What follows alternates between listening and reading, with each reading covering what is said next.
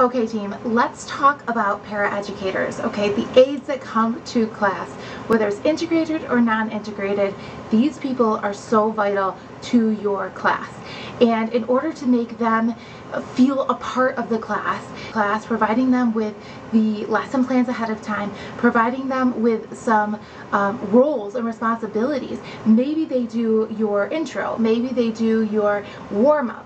Whatever it is that you've done before and you've taught before, you can grab one of those aides and have them do it for you.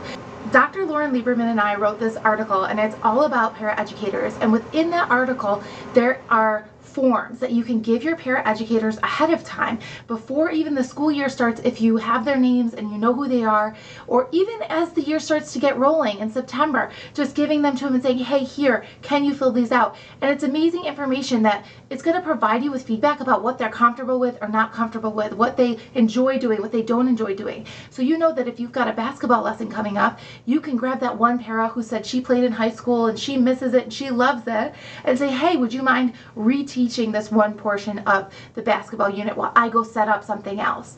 Beautiful. The other thing that aides can do is take assessment. There are some amazing ways to take assessment right now using Google Forms. That's going to be in another video that I have, and you could pick it right up on your phone, hand your phone to the aide and say, hey, I'm going to be throwing with Johnny.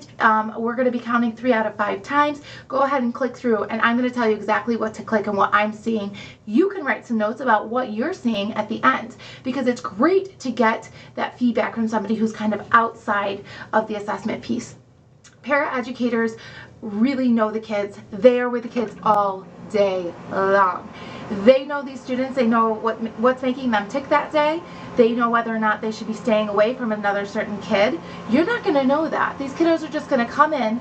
You need to have that 30-second conversation with your paras. Whether it's 10 seconds here, 20 seconds there, 30 seconds there, touch base with each and every one of them. Make them feel a part of your community, and your classes will run so much more smoothly. I have more information and tips and tricks on that if you guys are interested. Please comment below. Please like, share, ring the bell, all the things, and I'm super happy to oblige. So I hope you like this video, and I will talk to you guys soon. All right, bye.